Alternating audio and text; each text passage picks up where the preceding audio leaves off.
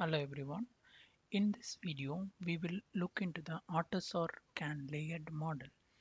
So we will talk about AUTOSAR CAN layer exclusively.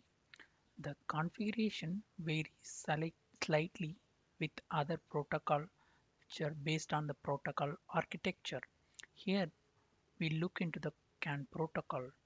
These are all the modules we are going to talk about. All these modules are kept in the service layer. The diagnostics we are not going to talk about.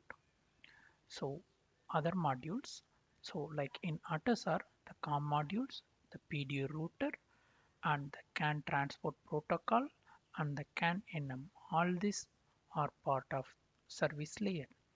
As the data comes out of the service layer, we have CAN interface and CAN transceiver driver, and then it is forwarded to the CAN driver.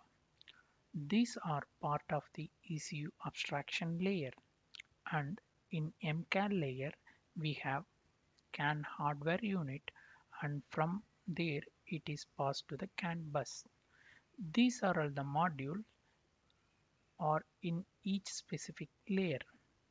So after next we will see the AUTOSAR COM and the communication structure. The AUTOSAR COM module, and this is how the communication flow happens. The RTE layer is the topmost layer.